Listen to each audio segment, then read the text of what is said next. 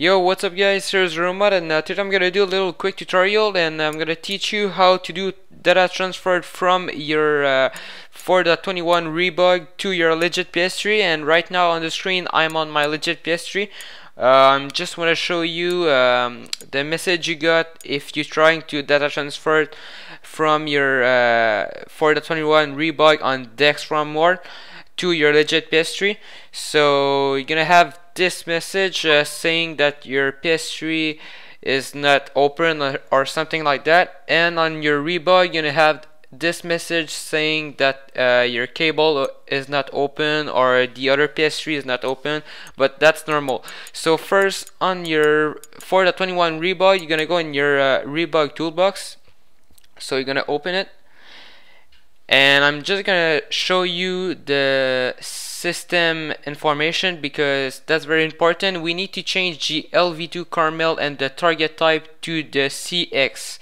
So right now I'm on the DexROM mode. So first you need to change the system mode for the normal and the debug menu type for CEX QA, and after that just quit the rebug toolbox and your system is gonna restart. And when your 4.21 has restart, you're gonna go again in your rebug toolbox, and when rebug toolbox gonna open, now you're gonna go in the swap LV2 kernel and you're gonna click on it, and you're gonna click on OK, and your PS3 is gonna reboot. Okay, so now we have changed the LV2 kernel, sorry. Now the LV2 is on CEX. Now we just have to change the target type.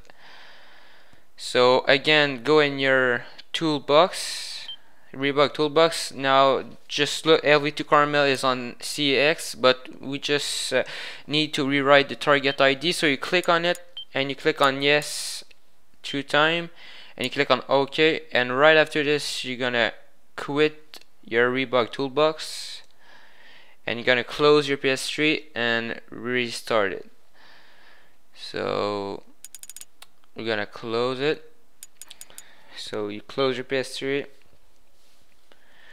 and you restart it. So now I'm gonna show you in the rebug toolbox my system information. Now the kernel, the LV2 kernel is now on CEX and the target type is on CEX2, and that's what we need to do data transfer.